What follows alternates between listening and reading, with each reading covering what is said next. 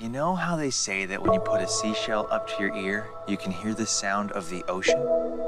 What the fuck were you doing out there? I run in through the back door, he's standing there, with a fucking glass of whiskey and a gun in his hand. I say, no, stop, put the gun down, you have so much going for you, or you will eventually. Probably. You should volunteer for a suicide hotline. I just told you when I walked in, he had a gun to his head, and you're acting like it's nothing? Like it doesn't matter that our brother's brains could have repainted the fucking fence? I didn't think about that. Probably wouldn't get the stains out. Guys, what the actual fuck?